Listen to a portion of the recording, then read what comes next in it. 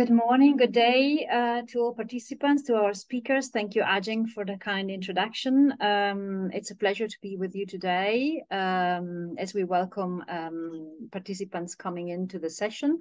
On the housekeeping, just to welcome as well Russian-speaking participants. The training will be delivered today in English, but you have the opportunity to get Russian interpretation. So at the bottom of your Zoom screen, you will find the two channels, Russian and English. Participants are muted for the duration of the training, but you have a chat that you can use to put in questions, comments, just to present and to introduce yourself. And we can allow you to speak in case you want to intervene. So please don't hesitate to ask us the floor. Also from my side, welcome very much. And thank you, Elina and Andreea, for agreeing to be with us today and to deliver this introductory training. Ajeng, if you could just put my slides on, I will quickly run through an introduction before giving the floor to Andreea and Elina. So we've entitled this introductory training "Alliances: The Importance of Prison Monitoring Bodies in the Promotion of Harm Reduction in Prison and Closed Setting." And Ajeng told you why. We are trying with these trainings and a number of different types of work at HRIs to, let's say, bridge the world of harm reductionists, people who have been working on harm reduction for many years and who have been trying to provide and introduce and advocate for the introduction of harm reduction services also in prison, and people who have a mandate of monitoring prison conditions, including the access to health for people living in prison. This has been the objective of the training today. Next slide, please. Just a couple of words of introduction for Harm Reduction International. For those of you who might not know us, we are an international NGO, and our mandate is that of reducing the negative health, social, and legal impacts of drug use and drug policy. So we work very closely on harm reduction policies and services, but also increasingly on drug policy reform. We promote the rights of people who use drugs and their communities, and we do so through research and advocacy. We started our work in the 90s with the first international harm reduction conferences in Liverpool, in England, which was one of the first countries introducing needle and syringe exchange for people who use drugs for the prevention of HIV at the time. And we work to ensure that life-saving harm reduction interventions are adequately funded. We monitor gaps and progress globally in the availability of health and social services for people who use drugs. And we try to ensure that nobody's rights are violated in the name of drug control. Next slide, please. So the present, as Ajeng said, the present training has been organized in the framework of the Prison Health and Rights Consortium. This is an initiative which is looking at access to healthcare and justice for people in prison in Europe. We've been working closely with European Prison Litigation Networks. The Prison Health and Rights Consortium is funded by Robert Carr Fund. And we've been working closely with colleagues in Eastern Europe and Central Asia. In a number of countries, we've been concentrating heavily on Russia and Ukraine and at the dreadful situation there when it comes to harm reduction in prison, but also other countries, Georgia, Moldova, Romania. And this is why we have also Russian translation today, because we expect some participants from the region. Why do we work as Harm Reduction International in prison settings? Because we know that at least 1 in 5 people in prison worldwide is held for drug offenses. And 90% of people who inject drugs will be incarcerated at some points of their lives. So people who use drugs have a close relationship, a very unfortunate close relationship with prison settings. Women population constitute a very small proportion of the global prison population, but they are increasing at a faster rate than men. And women have specific needs when it comes to health services. So we try to have a specific focus on women, and we know that 35% of women being imprisoned for drug offense 35% of women being imprisoned are for drug offenses globally. And people who use drugs represent up to 50% of the world's prison population. So we feel the responsibility of continuing to advocate for health and social services to be available within the prison setting, and therefore also harm reduction. Next slide, please. We have started working with harm reduction in prison at the beginning of our work, knowing that people in prison are at greater risk of HIV, hepatitis C, tuberculosis, COVID-19, for example. We have been producing a number of research and investigation during the COVID-19 pandemic to look at how COVID-19 has impacted the prison setting overall, and how it has limited often the access to other health services, including harm reduction. And you will find some of this research available in our website as we go along. Ajeng will put in the chat the links to the research that can be downloaded, so it's for you to access it. We have been looking at the risk of overdose, which is increased for people coming out released from prison. And we have always argued that people in prison require access to harm reduction services. The increased risk of overdose, HIV, viral hepatitis, tuberculosis in closed settings means that harm reduction interventions have even a greater potential in prisons and are really necessary in prison. To the contrary, we know that there is very limited availability of harm reduction interventions in prison. Needle and syringe exchange is available in a very limited number of countries around the world in prison. OAT, opioid agonist treatment, is available in some, but not all countries around the world. And if you want to find more about this, we do publish every 2 years our global state of harm reduction, where we provide information on the actual status of harm reduction services and the availability of those services, both in the community and in prison. So that's available also through our website. Next slide, please. But we also know that harm reduction engages a number of rights in prison. So we have traditionally been looking at harm reduction mostly from a public health perspective, from a perspective of increasing health of people who live in prison and people who work in prison and the communities overall. We've been looking at cost effectiveness of harm reduction interventions, and we've been trying constantly to advocate for their availability in the community and in prison, and for the funding for harm reduction. But we also know that harm reduction, as I said, engages many rights. You see a list of them, and it's not an exclusive list on this slide. We look in particular to the right to health.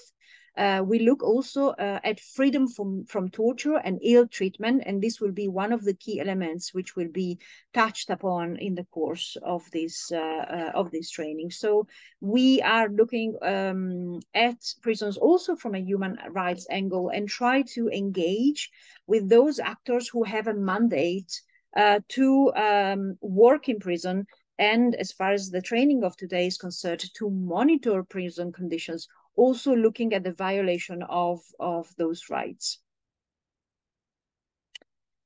Next slide, please. So today, as Ajeng was saying in the introduction, we are looking at prison monitoring mechanisms.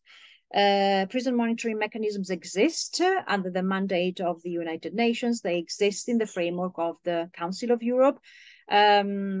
Cascading down, they should also exist in most member states who have, in most countries, which have the freedom somehow to choose how these monitoring bodies are organized. So they will work differently country to country. But they have a clear access to, they enjoy unhindered access to all places of detention. So they definitely can be an ally when it comes to monitoring the condition of detentions, also with reference to health. And they are mandated to prevent torture and ill treatment, including in the context of accessing health services.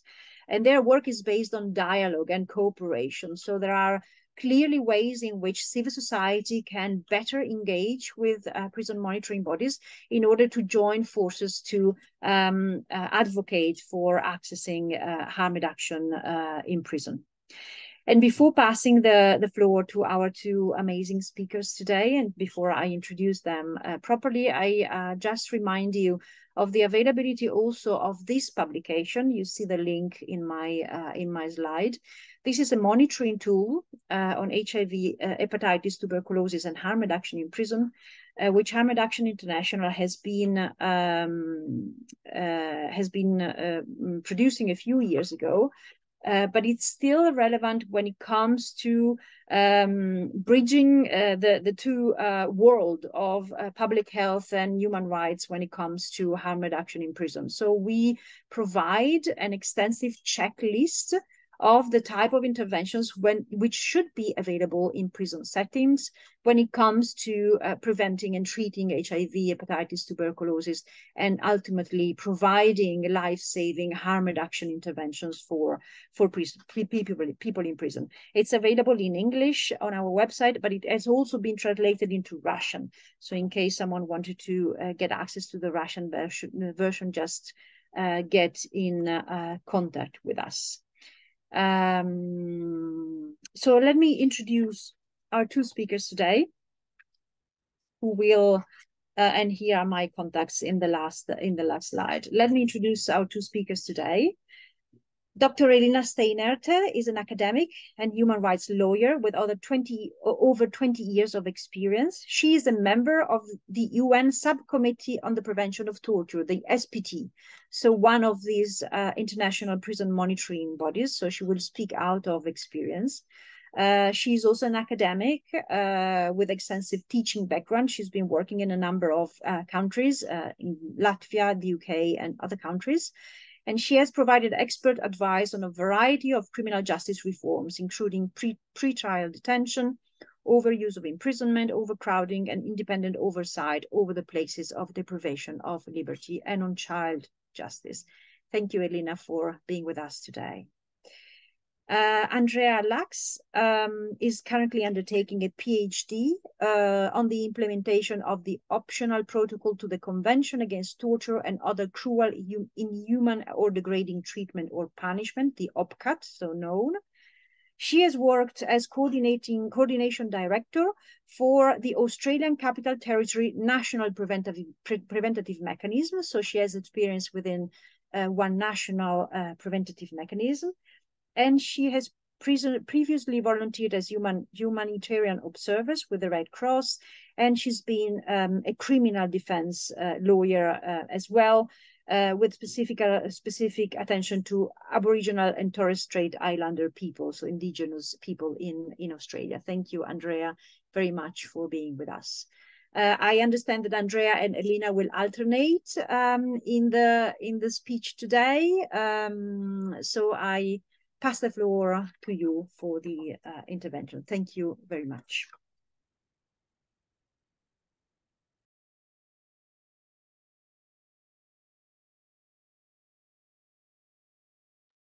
Good morning, everyone. Andreea, would you like to start?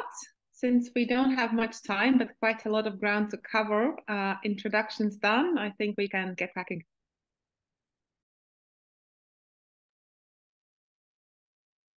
Thank you. Hi, everyone. My name's Andreea. Thank you for the introduction and for the invitation to speak today. I'm going to start off with just a sort of, it might not seem very brief, but a very brief overview of relevant sort of human rights, international law relating to places of detention, with a particular focus on healthcare, because I know that's what everyone is sort of interested in today. So there's already been mention on this norm around the prohibition of torture and cruel, inhuman or degrading treatment. And I won't go into the definition now because I think Elina will touch on it later, but I will say that it's quite a lengthy and detailed definition. And I want to sort of start off what I'm talking about by highlighting that civil society actors like yourselves have played a really important role in developing our understanding of what actually constitutes torture. So in other words, interpreting what this definition means in practice or in people's everyday lives. So that includes academics, lawyers litigating matters in courts, doctors and psychologists, and NGOs. And my particular focus is on those that represent incarcerated minorities like Aboriginal and Torres Strait Islander people. So Aboriginal health and legal organisations have played a role in that as well.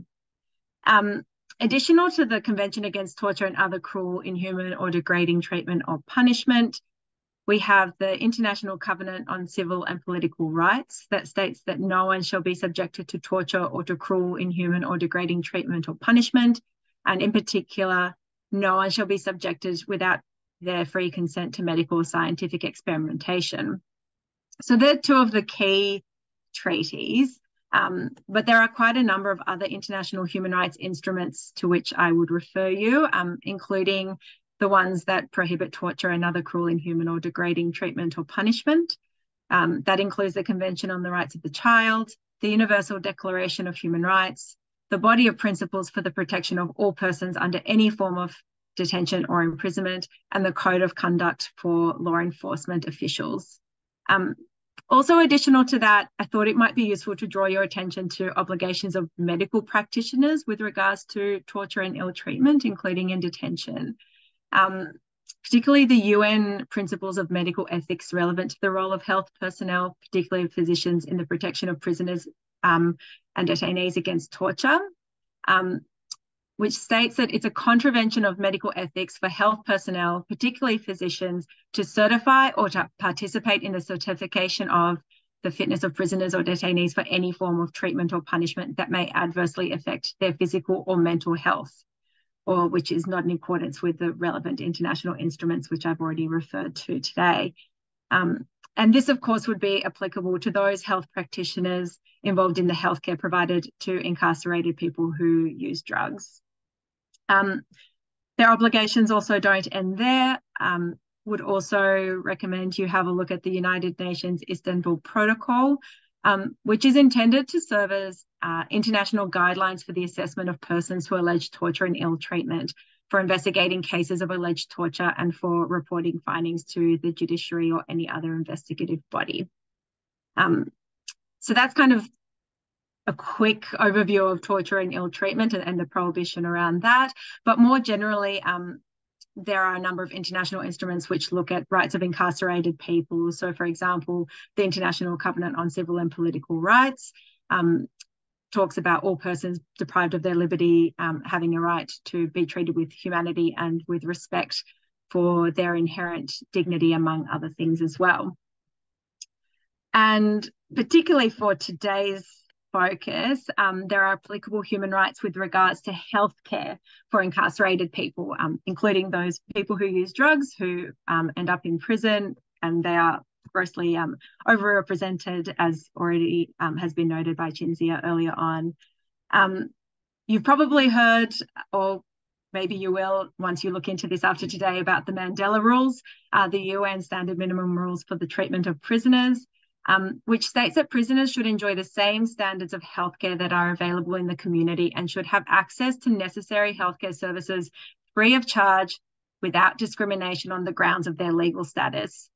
And I want to highlight that part about regardless of their legal status, because that protection, that right, refers to someone who is serving their sentence, someone who might be remanded in custody while their criminal law matters are still being finalised before the courts. It's for people who might be held in administrative post-sentence detention.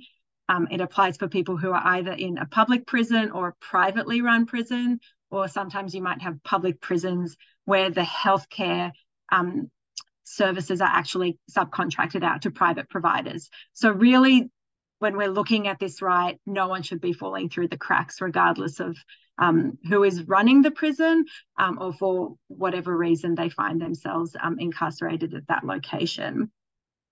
And the obligation to provide equivalents of medical care to people deprived of their liberty is also echoed in the International Covenant on Economic, Social and Cultural Rights, which states that there's a right of everyone to the enjoyment of the highest attainable standard of physical and mental health. There are other more specific sets of principles, which I think would be of use to your work as well. For example, there's the Bangkok Rules, and they refer specifically for incarcerated women. And one of the issues that's highlighted in that is that health screening of women prisoners shall include comprehensive screening to determine primary healthcare needs, and also shall determine the existence of drug dependency. And then there's also the United Nations Rules for the Protection of Juveniles Deprived of their Liberty, and that also looks specifically around the specialised rehabilitation programs that should be administered by qualified personnel as well when they are incarcerated. And while it's important to be aware of all of these various international treaties and principles which address healthcare, including for detained people, as a human right, I think it's also crucial to be cognizant of the different contexts in which you're all working. I'm not sure who's here today, but I can say it's different even across Australian states and territories.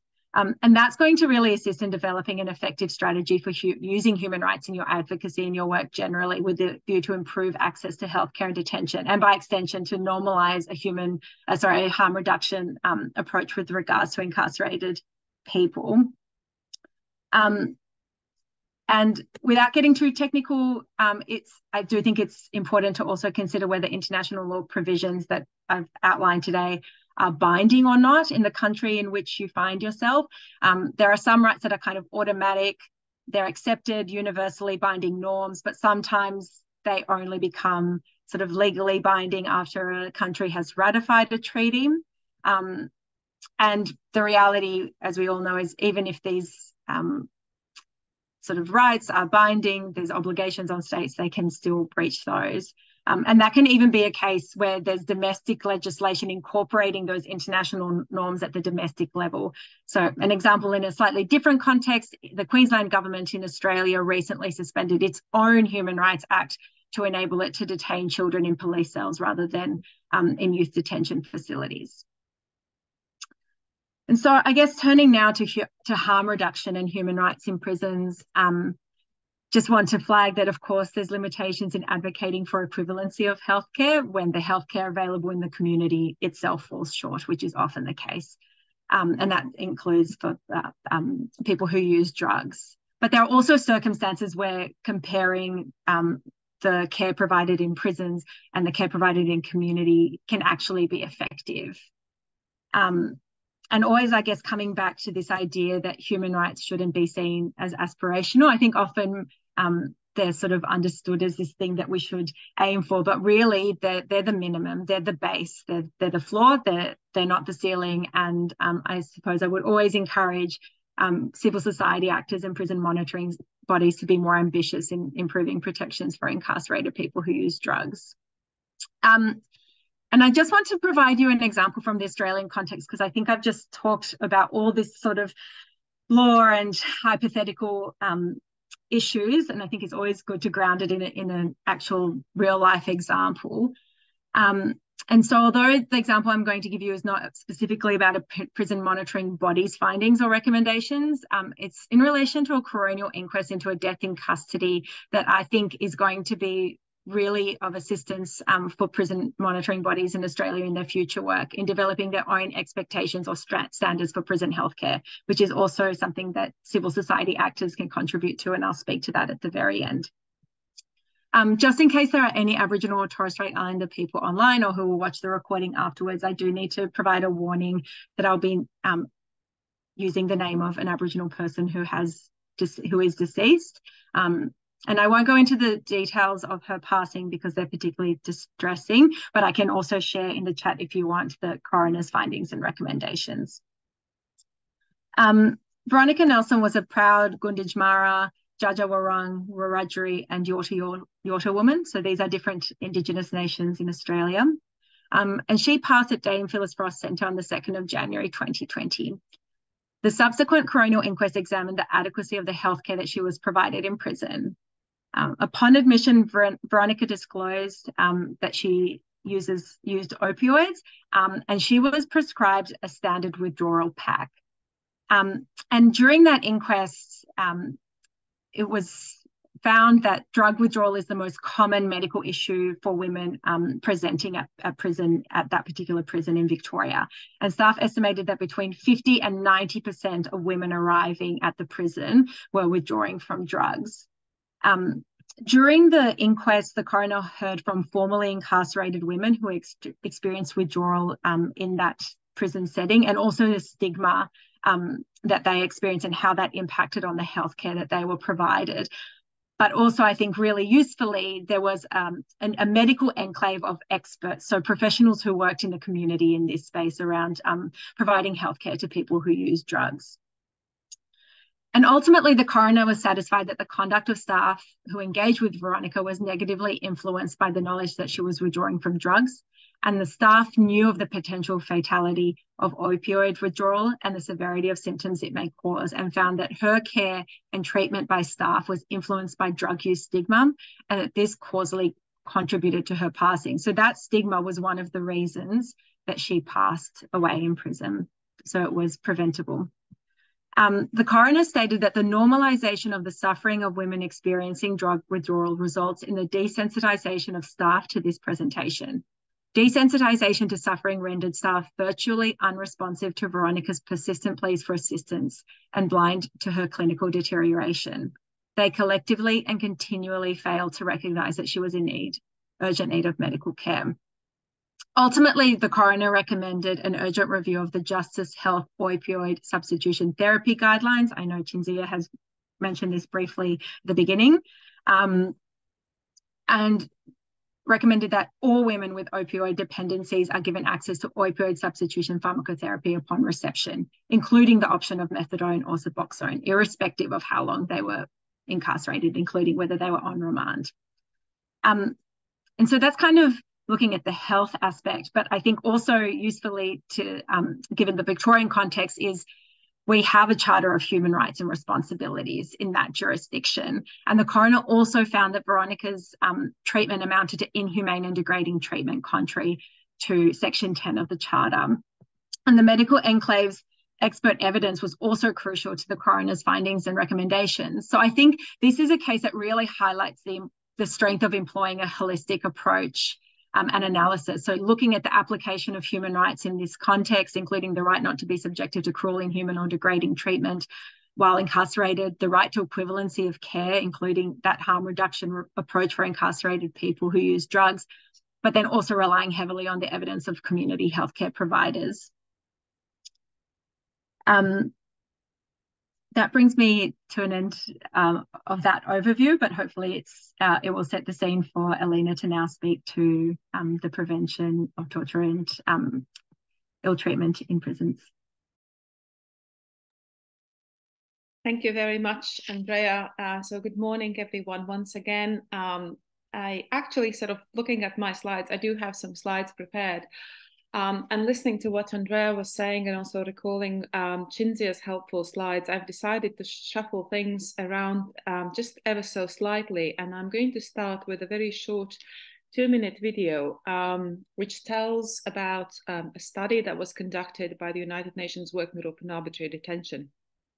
On this note, just a warning also, I am former member and former chair rapporteur of the Working Group on Arbitrary Detention.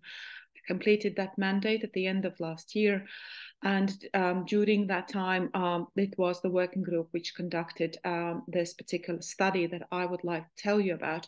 And this is the study on arbitrary detention and drug policies, and how drug policies are conducive towards arbitrary detention worldwide. So it's not just the issue of torture and freedom from torture rather, but it's also a question of arbitrary deprivation of liberty. So without further ado, let me see if I can get to my screen.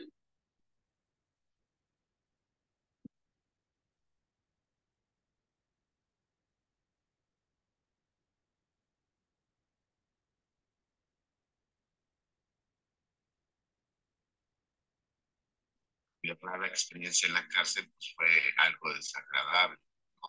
Durante 11 años viví en un centro penitenciario donde me alojaron en un lugar varonil, donde viví cierta serie de violencias, pero sí fue una experiencia.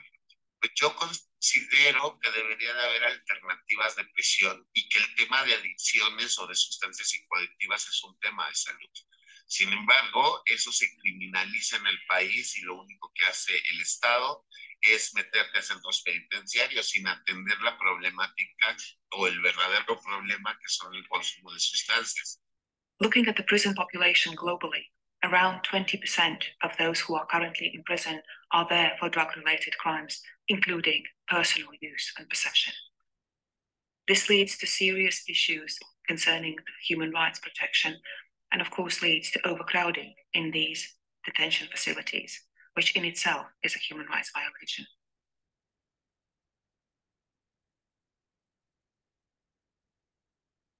What's really needed is for the global community to really understand that drug use is a public health problem and should be dealt with within the health and public health system rather than the criminal justice system.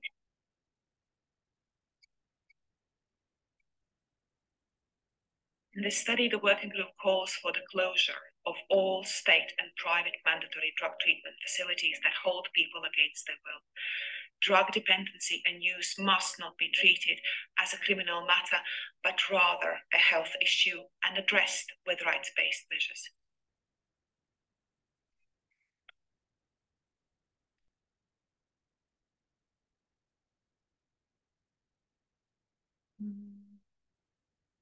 Sorry, now I have to get out of the screen and find my other screen.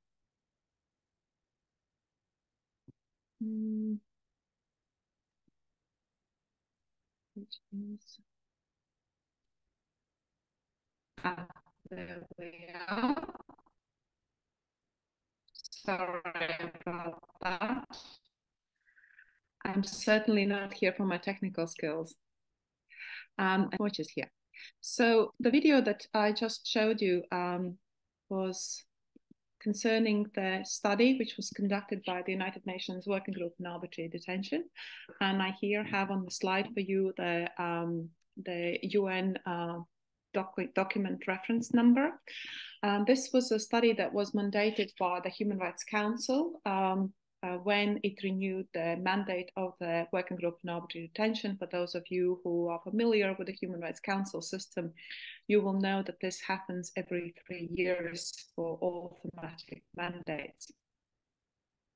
And so when renewing the mandate of the working group for the next 3 years in 2019, the Human Rights Council requested that the working group carries out the specific study on arbitrary detention, arbitrary deprivation of liberty, as it is impacted, as the phenomenon is impacted by the drug policies. So the key findings of this study, so the working group started work on this in 2019 and the study was presented in 2021.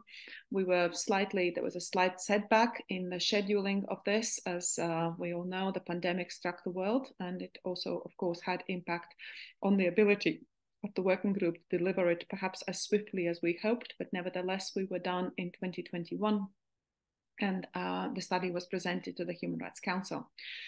The key findings of this study, I don't think will come as a particular surprise to all of you working in this area. People who use drugs are particularly at risk of arbitrary deprivation of liberty, and there are increasing instances of arbitrary detention as a consequence of the so-called war on drugs policies worldwide. How is this happening? It is already something that Andreea very helpfully highlighted, very strikingly highlighted earlier. It is war on drugs and the criminalization of possessing paraphernalia associated with drug use. The issue here, unfortunately, when it comes down to drug-related offences, the question of proportionality is particularly difficult. Most of these, quite a lot of these crimes do not involve any violence whatsoever. Yet when we look at the punishment which is rendered for drug-associated crimes, we know that the issue of proportionality leaves quite a lot to desire. The second big cohort in the findings of our working group on arbitrary detention in this study is the denial of fair trial rights. And there's just some examples which I have highlighted here for you in the brackets. So what the working group, for example, noted was that quite often suspects are interviewed, interrogated when they are still under the influence. There's quite often testing undertaken without consent of the individual concerned, or this consent is being obtained during the time when the individual is unable to give a loan of drugs. Across the board, we see overuse and prolonged pretrial detention in when we are talking about drug-related crime. We are talking about also, unfortunately, about withholding of substitution therapy from drug-dependent suspects, both as a tool in terms of to induce confessions quite often just as an additional form of punishment, but then also quite often because there is nothing available. Number of countries that working group visited, that I visited as part of the working group on arbitrary detention mandate, we saw an issue that while there were services available in the community, the moment the very second an individual was arrested by the police and ended up in the police station, there was no procedures in place whatsoever to provide any substitution therapy while the individual is in police custody, which of course led to individuals having to undergo very painful so-called cold turkey situations due to their withdrawal syndromes. Turning back to the study, disproportionate sentencing, I already mentioned that. Criminalization of drug use also, of course, facilitated the deployment of the criminal justice system against drug users in a discriminatory way. And I think the exceptionally sad example that was highlighted by Andreea from Australia, from Victoria, about this Aboriginal lady is a stark example of just how discriminatory, inherently discriminatory, these drug criminalization, how it manifests itself in a very discriminatory way. And that also highlights the next point by the working group on arbitrary detention: poor and or complete denial of specific healthcare in detention. And finally, perhaps slightly outside the remit of our conversation, of our training today, but the working group also looked in quite detail into the forced treatment for drug-dependent individuals and how this is not quite often provided by healthcare professionals.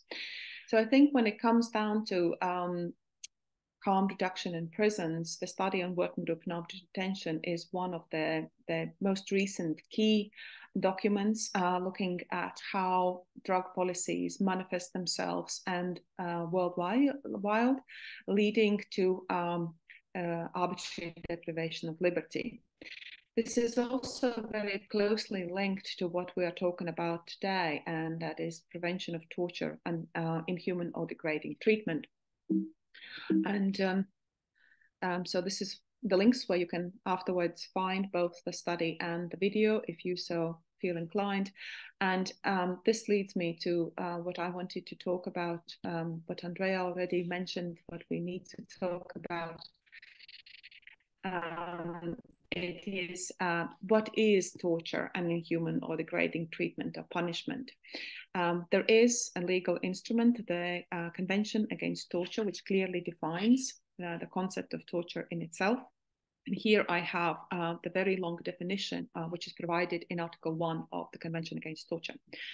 So, meaning any act by which severe pain or suffering, whether physical or mental, is intentionally inflicted on a person for such purposes as obtaining from him or a third person information or a confession punishing him for an act he or a third person has committed or is suspected of having committed, or intimidating or coercing him or a third person, or for any reason based on discrimination of any kind when such pain or suffering is inflicted by or at the instigation of or with the consent or acquiescence of a public official or other person acting in an official capacity. So the key elements here are really four, and torture really is quite strictly defined in international law. It is a question of suffering, whether that would be physical suffering or mental suffering. There needs to be intention to inflict such suffering, intention to inflict it with a certain purpose, and there has to be a link with an authority, whether that is a direct or indirect link. What is by far more difficult in international law to define is inhuman or degrading treatment or punishment. It is quite clear that in those instances, we're also talking about the infliction of intense physical or mental suffering. But I suppose from the legal perspective of view, the question is the level of that suffering. So in terms of inhuman or degrading treatment, this could include serious physical assault or psychological abuse in care settings, cruel conditions of detention, or real threat of torture. When we're talking about degrading treatment, it could be a treatment which is considered extremely humiliating or undignified. And of course, the elements here, and I'm sure you all straight away notice that it's exceptionally personal to an individual circumstance. What might be a suffering for one person might perhaps not reach quite the same degree of suffering for another person. So this individual approach in assessing whether torture or inhuman or degrading treatment has taken place is particularly important here. What I always find useful when thinking about this very legal term torture, and I want to underline here that I'm really talking about legal definitions which are of paramount importance when it comes down to legal settings, litigation, etc., is think about torture and inhuman degrading treatment as a kind of a sliding scale. If you find somebody in a situation of inhuman treatment, for example, and if that treatment continues, the chances are that you are on a slippery slope towards torture. So thinking about perhaps in this increasing scale from start of a suffering, of infliction of a pain upon an individual, might be a helpful way of understanding of how inhuman degrading treatment can then, as the time progresses, grow into torture.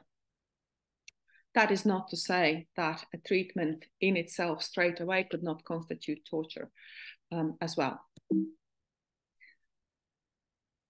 So what is important, and what is important when it comes down to prison monitoring and for our training today is to, of course, understand that prison setting is, this balance of power is completely shifted in that the authorities are in charge of the prisons, at least they must be in charge of the prisons. I know that there are countries where the self-governance element, official or unofficial, is quite stark. And I noticed among the participants as you were introducing yourselves, there are certainly some of you who will question the extent to which authorities are in charge of some of the prison facilities in your country. But in principle, it is the state who must be in charge of the prisons of the country. And therefore, it is this element of authority becomes very important because, of course, as you remember, when we looked at the torture definition, if we don't have a link to a state authority, be it direct or indirect, the question of torture and inhuman and degrading treatment, as it is encapsulated in Article 1 of the Convention Against Torture, does not really arise. When it comes down to prison monitoring and what the aims of our training today. Why do we monitor, and how is prison monitoring linked to the issue of torture, to the issue of inhuman or degrading treatment and punishment? It is the perspective, we come from the perspective of prevention. In order to prevent something, you need to know what's happening on the ground. And to this end, knowing, visiting prisons on a regular basis with the aim to monitor, to see what is happening on the ground with the detainees, what services are being provided to the individuals who are deprived of their liberty in these facilities. And this provides you with an opportunity to assess, are the standards, those standards that Andreea was alluding to at the beginning, of which there are lengthy international and ideally in the national context, you would have more detailed standards in relation to the facilities. Are these actually being implemented in practice?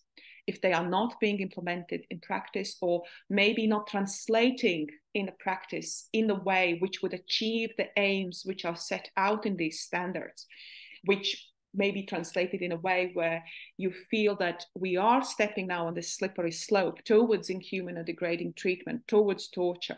How could we reverse that situation and find practical solutions so that individuals who are deprived of their liberty, that they are not subjected to inhuman or degrading treatment, or, God forbid, torture. So the key element when we talk about prison monitoring in the context of this training is really the preventive action, in order to catch something before it leads to the problem of inhuman or degrading treatment or punishment or torture. There are a number of different types of prison monitoring that exists in different countries, and it is very difficult to give you an exact blueprint of how prison monitoring exactly happens in your country. And I think if there is one homework that I might invite you to do at the end of this training, is to do this mapping for your country, to really be aware when we talk about prison monitoring, how does that actually happen in your country? And to give you an idea, maybe some bullet points for this mapping, I would like to highlight where you might find these prison monitoring bodies. It is, I think, quite often when we talk about prison monitoring, there is a tendency, an inertia, to straight away think about civil society independent oversight. But what is also very important to remember that there are other prison monitoring bodies. And the first body, the first cohort of bodies are actually state authorities, which usually provide some form of oversight, maybe not that traditional independent prison monitoring that we understand when we say words prison monitoring, but nevertheless. So this is, we talk about akin to self-inspection. It can be internal prison oversight mechanisms that are organized by the country in question. They can be internal to the prison, like prison audits, or they can be inspections which are carried out by external state bodies, so not internally within the prison, but another state authority coming to inspect the prison. The most common example of this is to ensure compliance with a set of standards. So you could have health inspections. I now live in the United Kingdom, so health and safety inspections across the board takes place in prison monitoring. And when you think about these health and safety inspections, I think we automatically don't think of them as prison monitoring, but they actually play a very important role in ensuring precisely that standard that both Andreea and Cinzia were talking about, this equivalence of care that is available to individuals outside of the prison setting, that should be available also within the prison setting to those who are deprived of their liberty. And being as a sort of thinking strategically about prison monitoring and who is doing what, being aware of these health and safety inspections, for example, is a key part of your prison monitoring mapping, understanding the mandate of these compliance mechanisms, which are intrinsically built within the mechanism of the state. There can be other control and compliance mechanisms which are built, for example, in contractual provisions overrunning of private prisons. Again, some of the participants here, I already noticed, come from countries where some of your prison facilities are private prisons. So they are contracted out by the state to a private company to run a prison. And then usually what happens in these contracts between the state and the private prison company, there are certain standards which are built in, contractual standards, the same contractual standards as one might enter a simple services agreement, service provider. And there are certain elements here that the private prison contractor must comply with in order to fulfill the contractual services, is through this sort of kind of a contractual oversight mechanism. But if we look at it, it really is also a complementary way of state monitoring as to what is happening in the given private prison. There is also can be independent oversight bodies which are established by a state. And although they are established by a state, they operate independently of the state, and they're meant to really be a sort of a critical eye on the state, on the prison estate, to ensure that whatever is happening in that prison estate is happening in accordance with the standards set, among which, of course, absolute prohibition of torture and inhuman or degrading treatment is very high among the priority list. So in the United Kingdom, we have Her Majesty's Inspectorate for Prisons, which is an independent body set up in the country and carries out regular prison monitoring across the board in England and Wales. There are similar bodies which are set up in Scotland, in Northern Ireland, also in the Crown dependencies, and these provide independent oversight and report to the state with the recommendations as to how better the situation in prisons. Similarly to this, but nevertheless I decided to highlight them separately, are national human rights institutions and national preventive mechanisms, which are independent bodies, but again set up by the state, but I think their unique status warrants mentioning them separately, although you could, if you wanted, to put them under the previous bullet point as an independent oversight body established by a state. I presume that all of you know what are the national human rights institutions as well as national preventive mechanisms. I note that among the participants, we have some members of the national preventive mechanisms. And we will talk a little bit more about the national preventive mechanisms as I go over the provisions of the optional protocol to Convention Against Torture.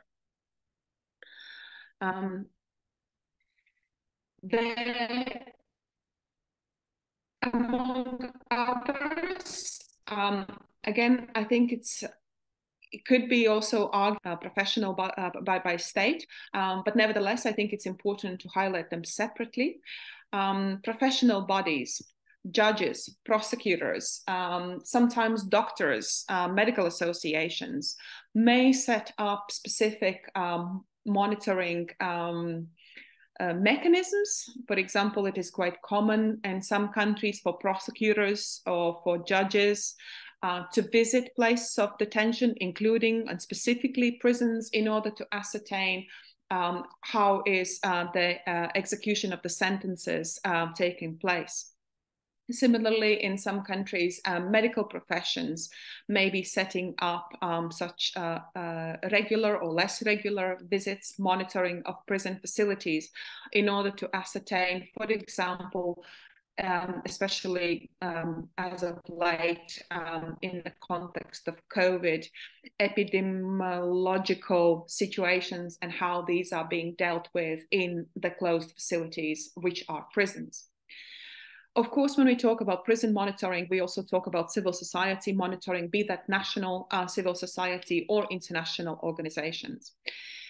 Let us not forget also about other organizations which might be visiting prison for an entirely different reasons. For example, religious organizations or education and other service providers who might be in prison for not primarily to monitor the conditions of detention, the treatment of prisoners, but because they are there for another reason, they might be important element in this jigsaw of monitoring of who is actually in the prison and sees prison and prisoners and has the first-hand account of what's happening within the facility. And finally, you can have international organizations, I already mentioned, bodies such as the United Nations Working Group on Arbitrary Detention, which is currently, as we speak, we're going to talk about the European Committee on the Prevention of Torture, which is visiting under the European Convention on the Prevention of Torture. You have bodies like the International Committee of Red Cross. What is important when we talk about all of these different monitoring bodies, some of which perhaps don't recognize themselves as being monitoring bodies, but I think from your perspective, as you try to understand what's going on within prisons, is knowing all of these different actors, understanding who is monitoring, or maybe thinks that they are not monitoring, but actually are monitoring, just by the fact that they are regularly present in a prison facility, understanding when are they monitoring, how are they monitoring. And it is important to understand that each of these different bodies has slightly different mandate, but finding a way of how that can complement what you are doing in your strategic thinking around prison monitoring, and looking for synergies on how what they are doing can support what you would like to do within prison settings is very important. Because of course, this is how you find these pathways for collaboration, be they thematic on a specific issue or general in terms of prevention of torture and ill treatment. And this also understanding their mandates, understanding how they work, understanding their modus operandi is what allows you to find the ways of how to assist and support their mandates, and in a way, in a roundabout way, work through their mandate. So for example, what I mean here, if there are judges and prosecutors, for example, in your country are visiting prison on a regular basis, it provides you an opportunity to engage with them, for example, over sentencing guidelines, which is usually one of the documents which go to the issue of proportionality of sentences, allowing them to see the effects of for example, how this disproportionate sentencing is contributing to the overcrowding in the prison. Is this an opportunity for the law profession in your country to find ways of addressing any shortcomings that might arise in the context of proportionality of sentencing and sentencing guidelines? So it is this sort of strategic thinking, understanding, mapping the prison monitors who are operational in your jurisdiction, and thinking strategically, thinking about prevention of how a situation which might be okay at this very moment, but if not addressed in future, may lead to inhuman or degrading treatment or even torture. And this leads me to the optional protocol to Convention Against Torture, which is the key document human rights treaties when we talk about, especially about the issue of prevention. And OPCAT has been often called a different type human rights treaty, a sort of new generation human rights treaty, although given the fact that it's been operational for 20 years, I think new generation is already a bit outdated term to it, but nevertheless, we have not seen anything similar since. So I think to a large extent, this term new generation still applies, although new generation has grown up a little bit perhaps. What is interesting about OPCAT, as we know when we talk about, for example, international covenant on civil and political rights, we have, those articles talk about a right of an individual, for example, a right to fair trial, a right to freedom of expression, a right to religion. So there is a right, and this treaty, International Covenant on Civil and Political Rights, obliges states to ensure these rights to all of those who are in its jurisdiction. OPCAT is different. OPCAT does not provide a right. It does not seek to give a redress for a breach of any substantive human rights. Because it is optional protocol to Convention Against Torture, it is intrinsically linked to Convention Against Torture, of which the main aim is the absolute prohibition of torture and of inhuman or degrading treatment, punishment. And the whole aim, the whole structure of optional protocol is actually to preempt the occurrence of a breach of the most fundamental human right, which is that freedom from torture. So OPCAT, as an international human rights treaty, does not actually, in no provision does it say you have the right not to be tortured. Rather, it provides a mechanism to ensure that that prohibition of torture, which is encapsulated in the Convention Against Torture, is ensured on the ground. And the main vehicles for achieving this is the double-tier system of monitoring, of visiting regularly places of deprivation of liberty, not just prisons, but in the broad sense. And we'll talk about this in the next slide. So we have Subcommittee on Prevention of Torture, which is the UN body created in accordance with the provisions of OPCAT. And on the national levels, each state party to OPCAT is obliged to create its own national preventive mechanism. Both of these, the SPT and the NPMs, are charged with preventive mandates, with the key element being preventive visiting of the broad range of places of deprivation of liberty. So just last week, the member states, we got a new member state to OPCAT, Slovakia. And at the moment, we have 91 states parties. So as I said, in Article 1, the main obligation under OPCAT is to establish the system of regular visits, which are undertaken by independent national mechanisms, the national preventive mechanisms, which each state party to OPCAT must establish, and the international bodies, the SPT, Subcommittee on Prevention of Torture. And therefore, if we compare OPCAT and we go back to what I said about this new generation international human rights treaty, I was giving you an example of the International Covenant on Civil and Political Rights. As you all no doubtly know very well, we have Human Rights Committee established in accordance with the ICCPR, which regularly receives state reports and then produces its concluding observations, evaluating has the state actually met its obligations under the ICCPR. This does not exist under the OPCAT. There is no state reporting obligations. There is also no possibility for individuals to complain to the OPCAT, to the SPT, that their rights have been infringed upon.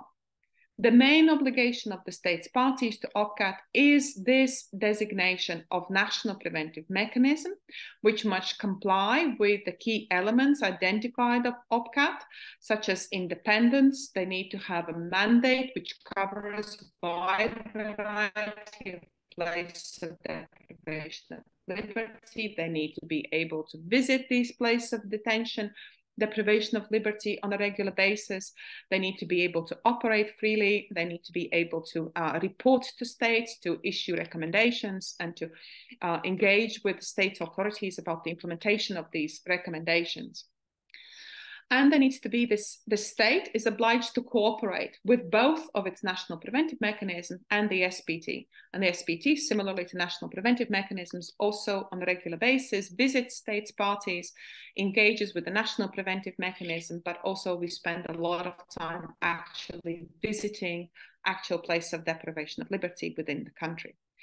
And therefore, if we compare, keep giving you this example of OPCAT and the ICCPR, the International Covenant on Civil and Political Rights, the emphasis is not about providing accountability if a right has been breached. It's not about providing a redress to an individual victim or group of victims. It's not about investigating allegations of torture or ill treatment, but rather the whole focus is about ongoing constructive dialogue between SPT, on the other hand, of ways of how to ensure that the system which is set up in the country is one which is not conducive towards arising situations of inhuman or degrading treatment or torture. This is all aided by principle of confidentiality where applicable, and there's a lot of nuances here, but the whole aim is to ensure that there is this constant engagement, dialogue between the state authorities and NPMs and SPT on the other hand, so as to reduce even a mere possibility of torture and ill treatment. And therefore, there is this what I have called OPCAT's path of prevention. We have regular, including unannounced visits. Some visits may be announced, but it is important that both the NPMs and the SPT can visit without announcing in advance. Visits to place of detention. We know that through the example of the International Committee of Red Cross, it's years and years of work. We also know from empirical research that these regular visits to place of detention are important tool in preventing the occurrences of torture and other ill treatment.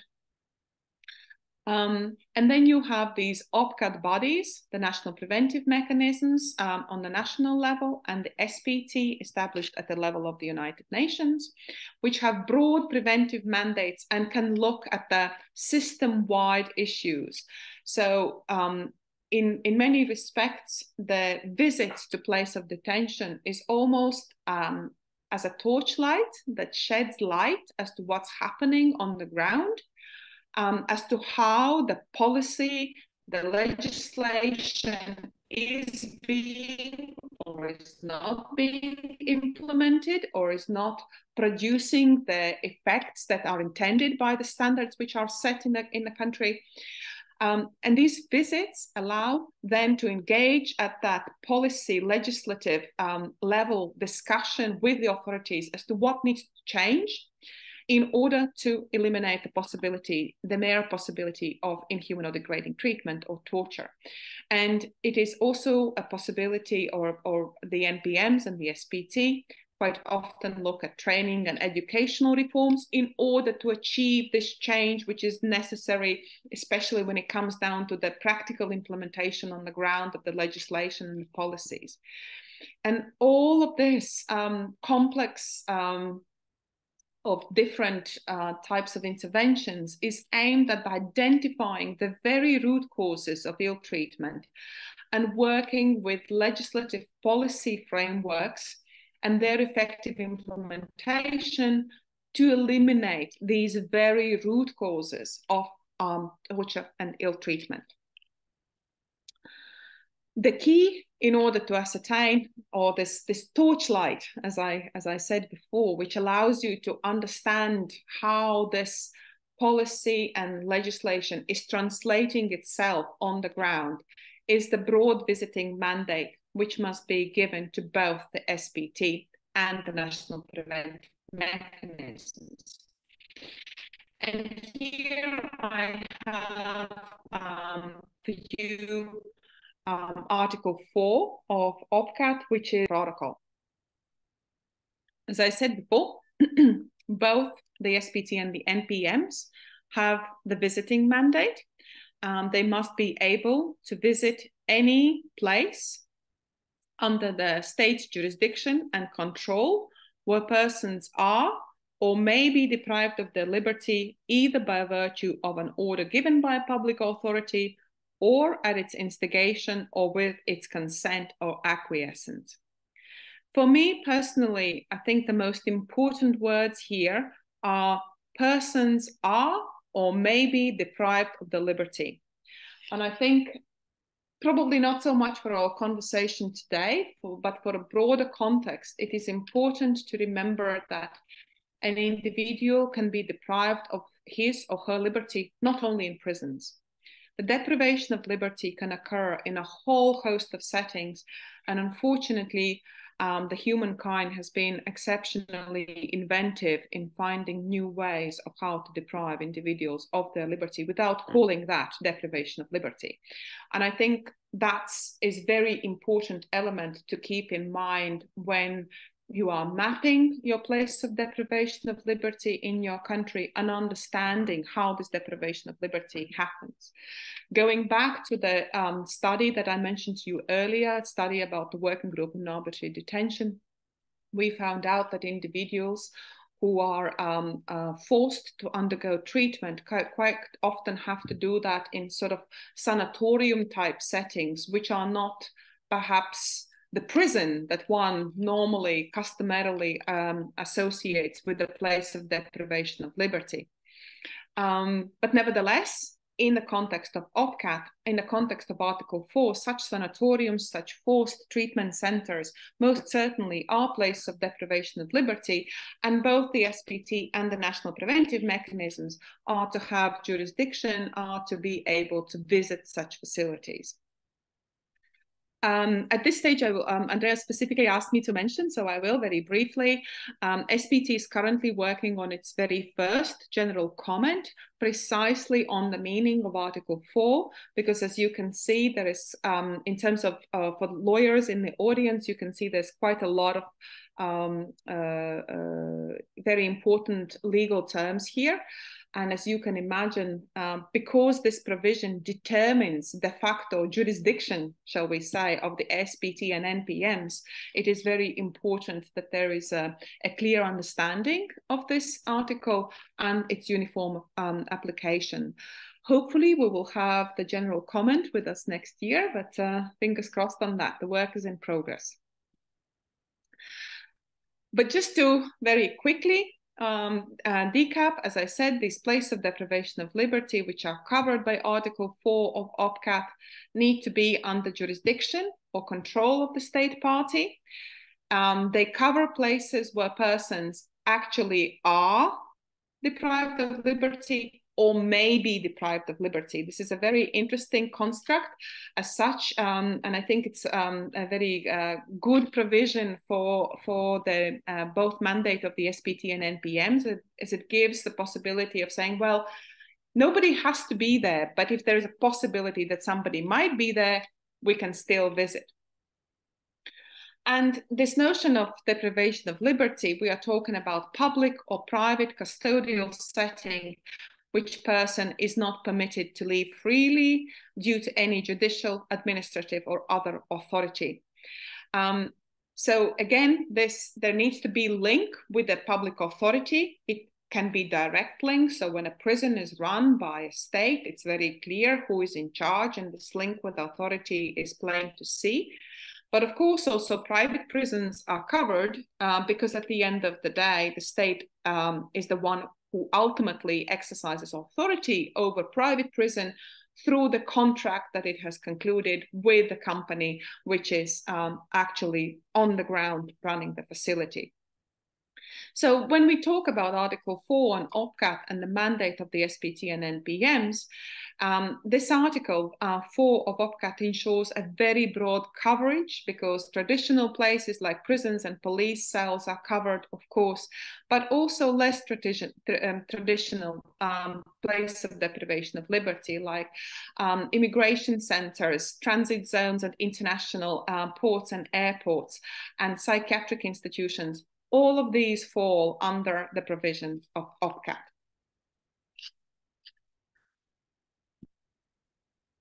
Very briefly, how does the SPT work? So this is the body which I had the honor of joining on the 1st of January of this year. The Subcommittee on Prevention of Torture is composed of 25 members. It visits states, parties to OPCAT, so only those states parties which have actually ratified the optional protocol to Convention Against Torture. And during these visits, we visit, of course, the place of deprivation of liberty in this very broad sense of the term, which I explained to you.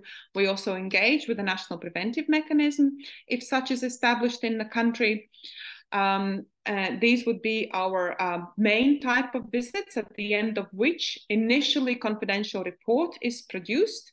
And then in accordance with Article 16 of OPCAT, the state is very much encouraged to publish this report. And I believe Andreea might have one or two things to say about that, but I'll leave her to that. Of course, SPT also has this advisory role in relation especially to the establishment of national preventive mechanism.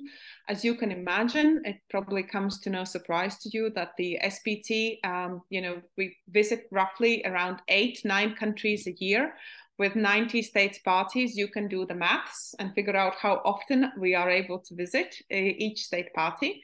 And therefore the bulk of the work, and really in my opinion, the absolute gem of the optional protocol is the national preventive mechanisms, if they are the way optional protocol intended them to be: independent, well-resourced, able to engage with the state in a good faith manner, in a dialogue around the prevention of torture and ill treatment. So these national preventive mechanisms really are this national face of the optional protocol. And here I have set out the main bodies, the main features of how the national preventive mechanisms must look like. There are certain institutional elements which each national preventive mechanism must possess in order to function effectively as stipulated in OPCAT. There needs to be legal basis, there needs to be functional independence of this body, as well as independence of its personnel. And there needs to be some key elements within its mandate which must be provided for very clearly, in which the NPM must be able to exercise effectively, such as wide visiting powers in relation to all of the place of deprivation of liberty in the country. There needs to be unimpeded access provided. The state authorities must engage with the recommendations provided by the national preventive mechanism in a good faith. And national preventive mechanisms need to be able to work with the legislation. And of course, as well as engage with training and awareness raising exercises in the country. But what is not provided for OPCAT, while it does set out these broad features, it does not give you a blueprint of this is how the national preventive mechanism must look like. And I think that's absolutely correct, because if a national preventive mechanism even is to have a chance at this very complex task of preventing torture and ill treatment in the country, it must be suited to the specifics, geopolitical, socio-economic structures in the country, because one size does not fit all. The national preventive mechanism, and it's important that the state chooses the national preventive mechanism, be it one organization or a number of organizations working together. that fits the country. And we do see at the moment, when we look at the structures of our national preventive mechanism, there are broadly, we can distinguish 4 different trends. Number of countries are designated the national human rights commissions, so the national human rights institutions, which have been established, most of them in accordance with the Paris principles. We have designation of existing ombudsman offices. We have designation of a number of institutions which together carry out NPM functions. There's, of course, certain challenges there when it comes down, especially to coordination of the tasks. You can see some countries like Slovenia, Moldova, where national preventive mechanism mandate is carried out by the Ombudsman Office together with civil society organizations. And then the very, I must say, big minority among the OPCAT state parties have chosen to create an entirely new institution for the purposes of national preventive mechanism. And perhaps that's not surprising given the amount of resources that requires. So that's a very brief overview of OPCAT, of the national preventive mechanisms, and their role in prison monitoring. I will very quickly, conscious of time, run over European Committee on Prevention of Torture, the mandate rather of this body, and then pass back to Andreea to talk about, to conclude, and then we'll give you an opportunity to ask any questions that you might have. So, European Committee for the Prevention of Torture and Inhuman or Degrading Treatment or Punishment, the CPT, is the treaty body which is set up to monitor the implementation of the 1987 European Convention on Prevention of Torture. And in many respects, the fundamentals of CPT and of this convention are very similar to OPCAT. And we'll probably, for those of you who know the drafting history, what comes as no surprise was that when United Nations Convention Against Torture was adopted, there was a plan to already then to have this monitoring, this type of OPCAT system in place, but it was impossible to reach an agreement on the international scene. But that agreement was possible in Europe. So Europe has had I think it is absolutely fair to say most advanced system of preventing torture and ill treatment among the regions of the world for quite a long time, nearly 50 years now. So the committee, the CPT, is composed of as many members as there are parties to the European Torture Convention, of which currently there are 47. And the CPT operates very similar to the way I explained extensively the mandate of the SPT. It also does not receive any state reports. Rather, it goes and visits places of deprivation of liberty in state parties and issues a report. One thing that the system of the European Committee on Prevention of Torture does not have is the element of national preventive mechanisms, but we'll come back to that in just a minute. So there are relatively extended powers in how the CPT can exercise its mandate. So as I said, it has access to states parties' territory and the right to travel within that territory without any restriction. It has access to full information on the place where persons are deprived of their liberty, unlimited access to any such place, including the right to move inside that facility without any restriction, and any other information available to state party that is necessary for the committee to carry out its tasks or to be provided. Persons deprived of their liberty in private and communicate freely with any person who it believes can supply any relevant information for the implementation of its mandate, especially so during the country visits. So it is mandatory, its jurisdiction. It can visit all states parties which are states parties to the European Torture Convention at all times.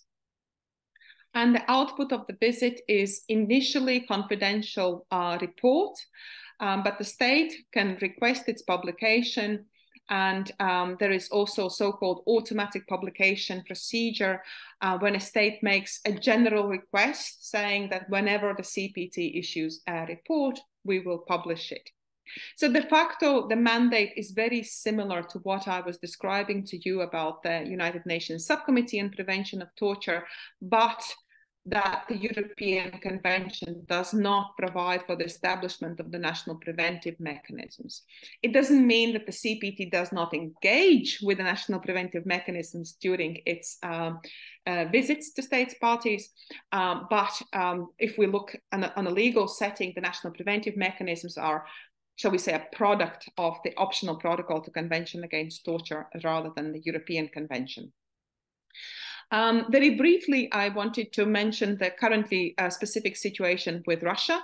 As you know, Russia withdrew from the Council of Europe, but nevertheless, it remains a state party to the European Torture Convention, and at least on paper, the CPT is able to visit, still carry out visits to Russia.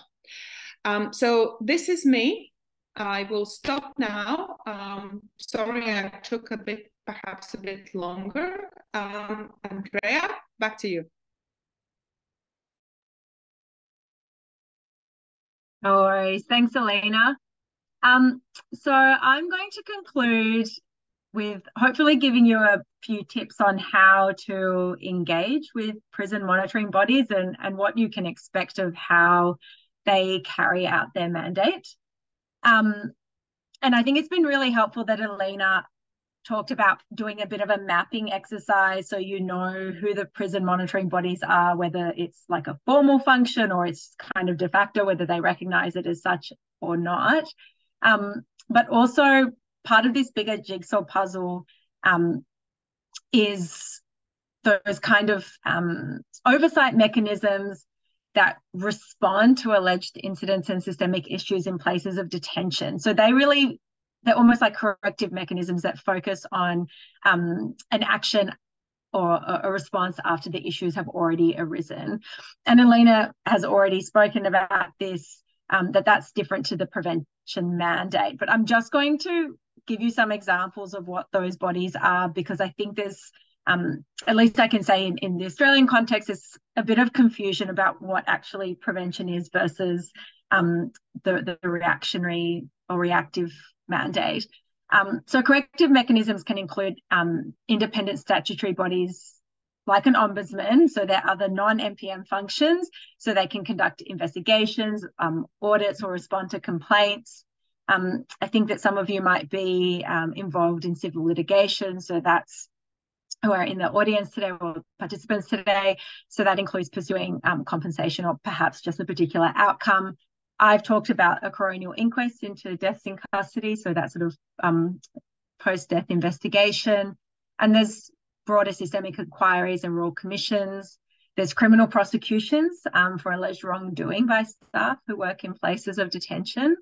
And there's regulatory bodies who perform a range of functions and have different focuses, for example, workplace health and safety for staff. And all of those bodies have sort of varying degrees of efficacy, and their intention is to seek truth and justice and accountability for ill treatment. So they respond after someone's already been harmed or there's been allegations of harm to an individual or a group of people. And we're kind of, I think, primarily focusing on preventing torture before the ill treatment happens. So kind of figuring out where the NPM bodies or prevention bodies, the CPT, the SPT, where they fit into this jigsaw puzzle is important, because then it can help you understand what their mandate is and what your expectations of there are. And then, of course, in turn, how you might engage with them effectively. Elina has also mentioned that torture prevention has been described as focusing on the root causes of torture, and it also looks at those kind of complex factors that allow torture to happen. So we're not looking at individual levels of violation. And I think this is key. It's really been purposefully left broad and non-prescriptive. What is prevention? And I think that's a strength, even though it can seem a bit confusing when you first kind of step into this space. So when we're looking at root causes of detention, we could consider overcrowding in places of detention. So a former UN Special Rapporteur on Torture has said that that leads to a decline in standards of detention. And Elina's kind of spoken about how if these issues are ongoing, it could lead to ill treatment or even torture. So, for example, an MPM might look at what sort of laws lead to a disproportionate number of people in prisons. So, for example, overly restrictive bail laws. And in fact, a former UN Special Rapporteur on Torture has stated that avoiding imprisonment in the first place is one of the most effective safeguards against torture and ill treatment. And that sentence has really resonated and it's really stayed with me. And I always come back to that in sort of the prevention work that I've engaged with thus far. And I think it's really important, everyone who's watching this now or participating today, this recording, each of the contexts in which you're working is unique. So when we're looking at the MPM bodies in your jurisdiction, in your country, the resourcing they have will be different. The legislated powers they have will vary. Your own government's compliance with OPCAT will vary. When the MPM was established will differ. So you'll have, I guess, different maturity of different MPMs across the globe. It's also going to, also a relevant factor is where previously existing bodies are then given this MPM OPCAT mandate, which is, as Elina has said, the vast majority of cases, they'll come with a certain, I guess, culture and way of doing things that's going to also bleed into or impact on how they exercise this MPM preventive mandate. And that's going to affect its priorities as well.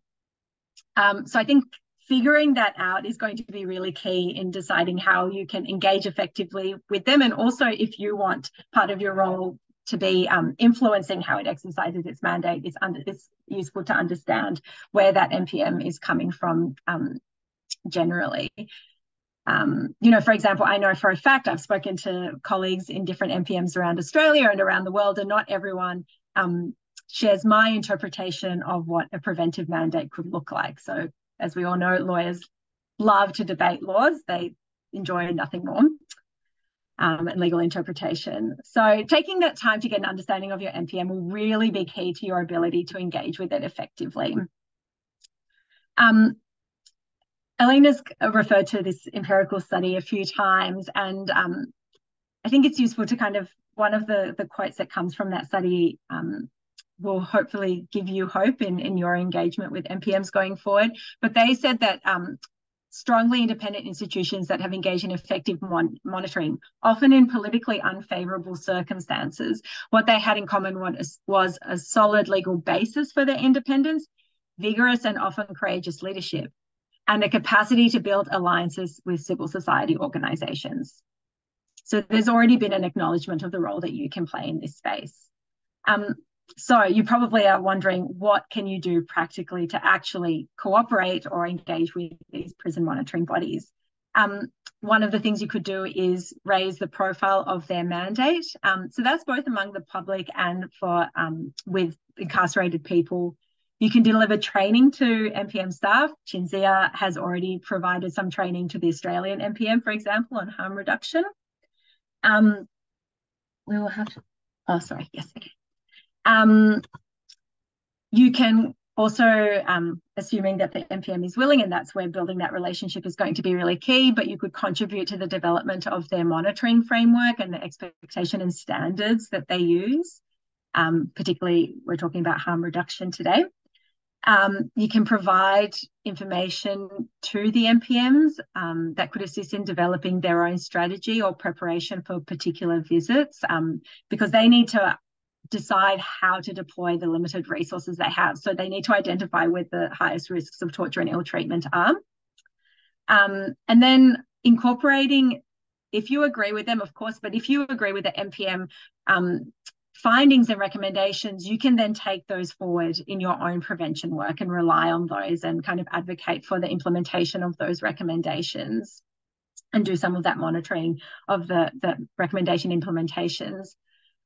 Another thing that I think is really key that civil society can do, because MPMs might not be able to always go back into places that they visited previously, is seeing if there's been any reprisals. So if there's been any negative consequences for detained people where they've engaged with the MPM.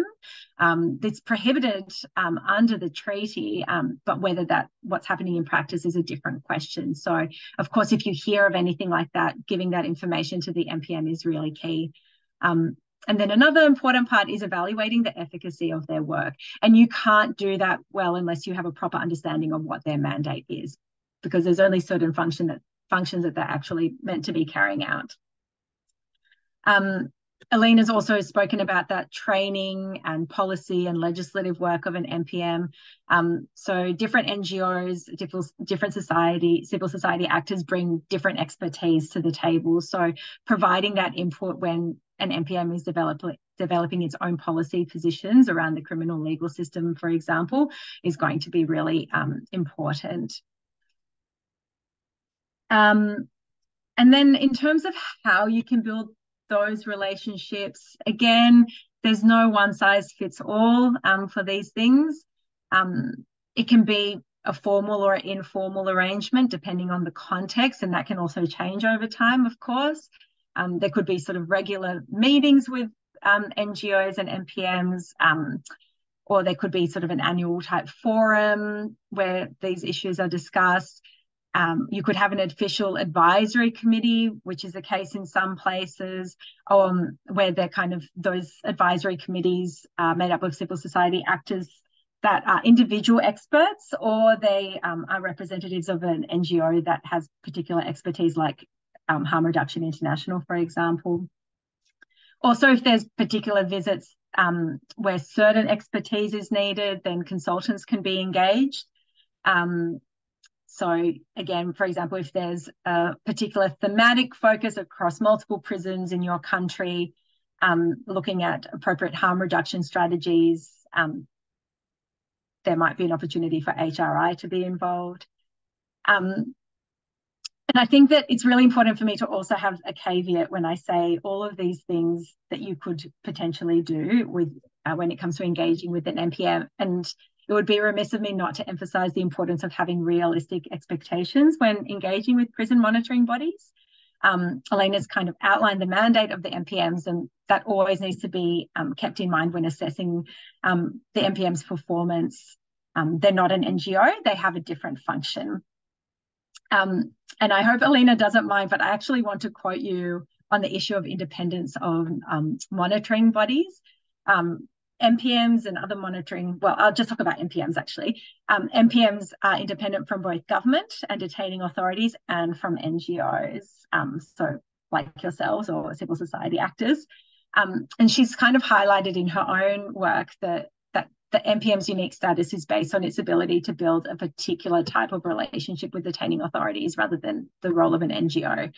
And the focus is on constructive dialogue, given the prevention mandate, and this can make it more powerful than an NGO. So Elina has said previously, in case you haven't heard from her enough today, I'll give you some more. So as not to be perceived to be a part of civil society, which may become detrimental to MPM's dialogue with authorities. And this is like a very difficult line to tread. It's important that MPMs themselves are clear about the division of work and definition of roles and responsibilities. Otherwise, there's a real risk of loss of independence, especially perceived independence. And the moment an MPM is kind of seen as an NGO adjacent, then it can undermine sort of its really crucial work. And I say this as a long-term NGO. That's where most of my career has been, at Aboriginal Legal Services. So at the end of the day, they build different relationships to government than what you do. But again, having said that, there will be times when monitoring bodies make errors in their strategies or finding or recommendations. And that's when I think you can play a really crucial role in bringing it to their attention. Of course, always keeping in mind that there are times when these bodies, by virtue of the extent of the access they have or should have under legislation, to relevant information. So that's video footage, electronic records, confidential interviews with detained people. They'll have access to systems and information and data that you might not have.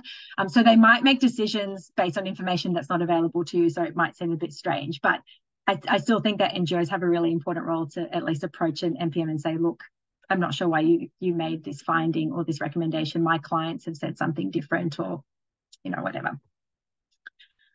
And then, so that's kind of the role that NGOs can play with regards to the MPM, but they can also play a really important role with the SPT where Elina works.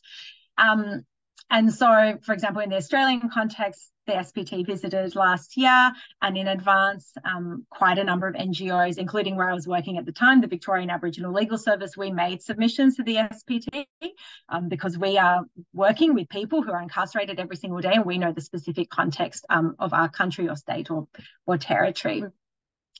And then I hope Elina doesn't mind me saying this, and everything I say from here is me and not Elina. I just feel like I need to make that clear because she is an SPT member.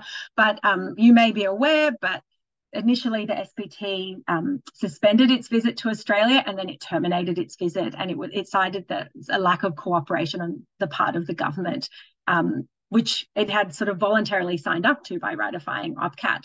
And following the suspension and the termination, civil society was a very kind of active advocate in this space, advocating for the Australian and state and territory governments to comply with their OPCAT obligations. So that's kind of one role that they can play. And then even,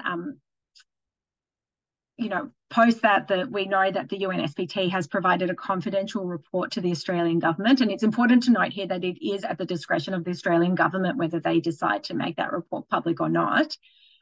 But a few days ago, the Australian Human Rights Commissioner called on the Australian government to make it publicly available so that we can all benefit from the expertise of the SPT. So that's the government, detaining authorities, civil society, and that kind of call was supported by NGOs as well. So you can see there's a few different ways that NGOs can sort of be involved in this space, whether that's with the NPMs directly, with the SPT, or with the governments of your respective countries. And that includes advocating for proper implementation of OPCAT and compliance with its obligations, as Elina's kind of talked you through today around legislation and resourcing and all those kind of other factors outlined in the OPCAT. And I will end there, which only gives us 10 minutes for questions, but hopefully that's okay. And I might turn the light on. It's gotten progressively darker where I am. Thank you so much, both Elina and Andreea, for your presentation. It's been amazing to run through this overview of different prison monitoring bodies, where they sit, what's the mandate.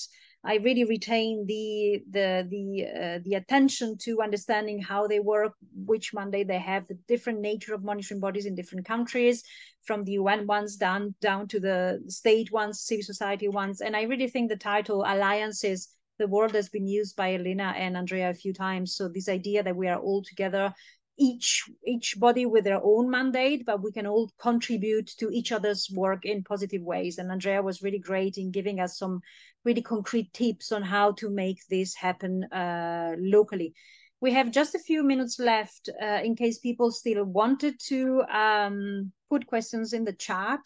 I'm just reading out this one that Elina kindly answered to already. Tatiana was asking, what do you think about community-led monitoring in a framework of prison monitoring bodies? Should it be the additional separate independent tool to provide monitoring in penitentiary facilities? We have definitely in the harm reduction arena a lot of focus on people's first and on community voices and people's voices. So I think that this community-led monitoring idea comes from there. And I also will read Elina's response here. Any type of monitoring within prison facilities or other places of detention must be viewed as positive. Let us not forget that torture and ill treatment takes place in darker places. So the more there are monitors, the better. But all of these bodies should strive to work together in synergy. So that's I think the core message which comes out from this training today. And I'm just checking if there's any other questions in the chat. Elina has put some further information into the chat. Thank you very much.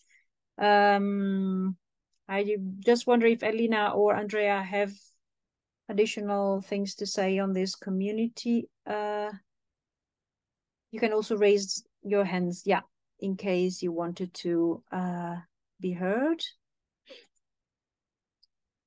And in the meantime, just Elina and Andreea, if you have any final words while we, well, wait, there's a hand raised.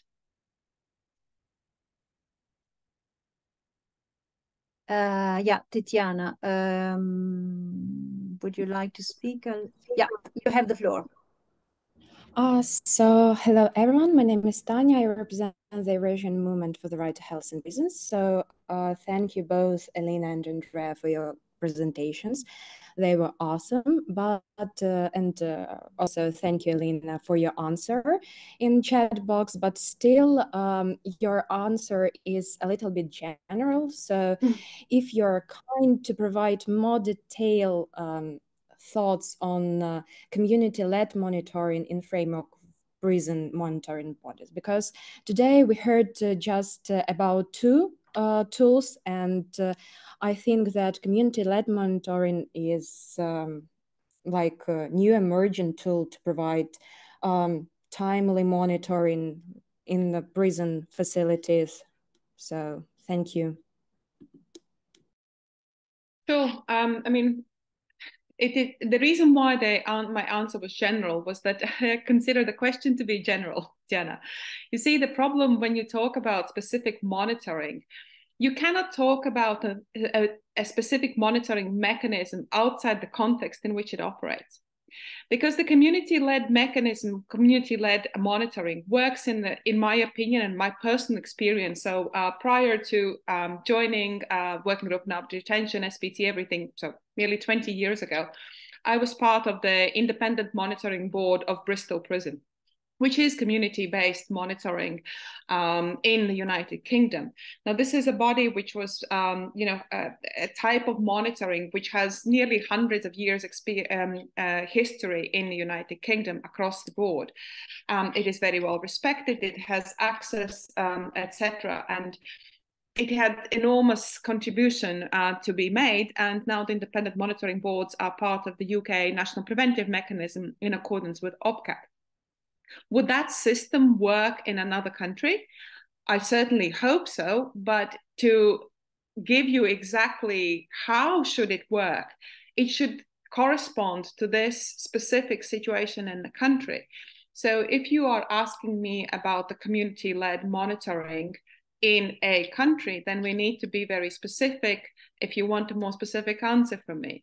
Because the problem, what we have seen with some of the monitoring mechanisms are that the ideas of them have been borrowed from a different jurisdiction, different context, and they simply don't work because they are not tailored to the specific context. They are not anchored in the tradition in the country. They are not constructed in a way that complements the existing structures and existing mechanisms. And I think this is something we also need to be very aware of. And there is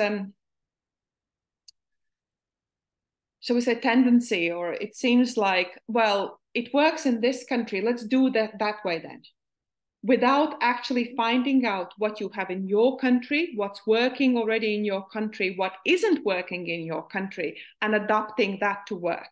And the problem with borrowing, with importing monitoring tradition from another country, always will be that it will be foreign. And because what you are requiring of the prison monitors, the only way prison monitors can be effective is if they establish this relationship of trust, this dialogue with the authorities. That cannot be imported. So you have to make sure that whatever institutional structures you put in place, that they actually fit your country. So yes, in my opinion, community-based monitoring is great.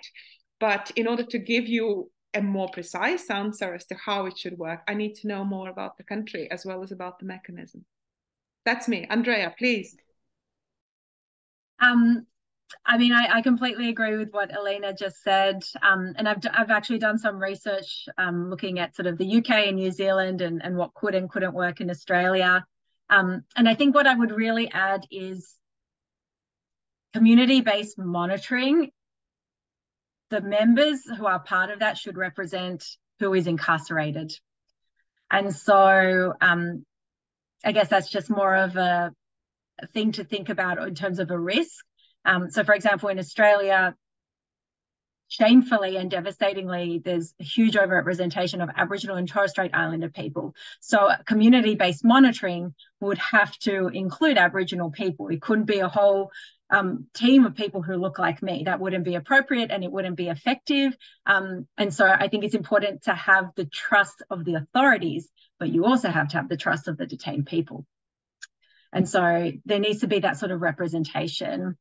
And I think there's a real strength also, and there's definitely moves in this space, in the torture prevention sort of monitoring bodies, of having people with lived experience be a part of that. So again, because we're kind of talking about harm reduction, it would be invaluable if I were going in a team to have someone who has experience of using drugs and what services did and didn't work for them. So that would be kind of the main point I would add. Community monitoring should represent the community that's incarcerated. And in immigration detention, you would want to have people who have asylum seeker refugee backgrounds, etc. Thank you very, very much, both Elina and Andreea. It's been really great to listen to you this morning. I think we are quickly running towards the end of this seminar. I don't see other questions. We just for the information, we will make the recordings available on HRI's channel. So check out our website in the following weeks, and you will find the recording from this. And we stay in touch with Andreea and Elina, and hopefully we have other opportunities to get together and to follow up the very useful conversation we've had this morning. I don't know if Ajahn wants to give a final word of goodbye to our participant on our behalf. Thank you, Ajahn. Just a quick, again, echoing Cinzia's thanks to Elina and Andreea, and also to all the participants for joining us today. And some of you even joined the session yesterday as well. I hope these 2 online trainings have been useful for your work. Please do send us emails for more questions, and we'll make sure that the recording will be available hopefully soon. Have a good rest of the day, and Elina, Andreea, thanks again, and Cinzia as well. Thanks for the moderation. Thank you. Thank you, everyone.